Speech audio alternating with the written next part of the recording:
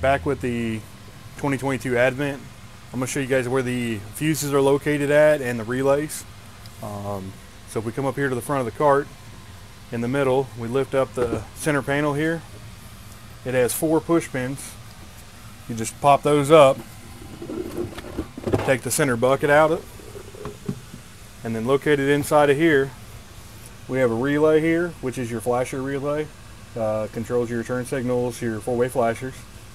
And then right here, you take this little cover off. That's where all the 10 amp fuses are located for your headlights, tail lights, turn signals, a lot of your 12 volt items. That's where your fuses are going to be for those. So you can check those. Once you're done, just put everything back the way it came out.